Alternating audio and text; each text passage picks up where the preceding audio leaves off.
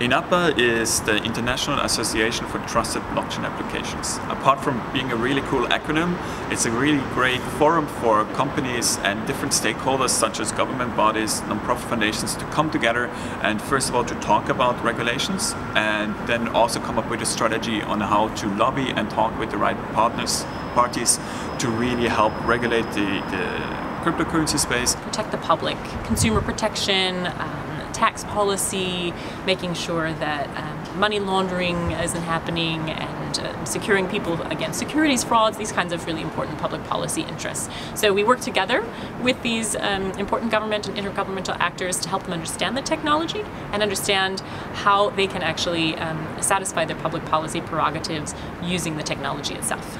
This gives a great forum for these different entities to talk with each other. And what makes INATBA unique is that there's all of these different entities that would usually compete with each other publicly. But now through this forum, they're actually coming together and talking for the first time about how to really provide a regulatory framework to make cryptocurrencies widely adopted.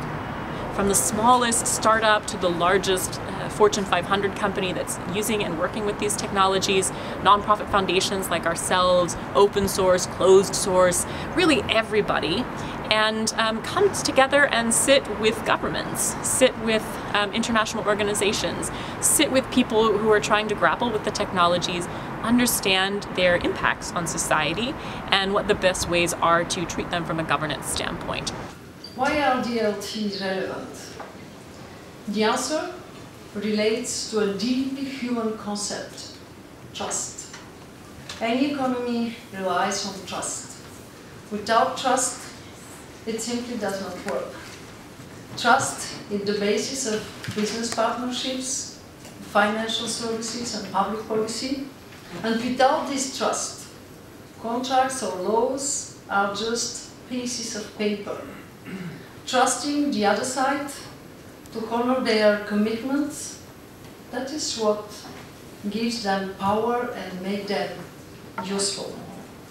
Since the inception of IOTA, we've always talked about wanting to be regulated, because only if you have a regulated environment, you can actually make sure that the cryptocurrency and the technology like ours is going to be widely adopted. Now through INATBA, we have a forum that also has a stamp of approval of the European Commission to really talk with the right stakeholders like policymakers and so on and so forth to make sure that we can influence their policy making and make sure that technology like ours is going to be adopted in the future.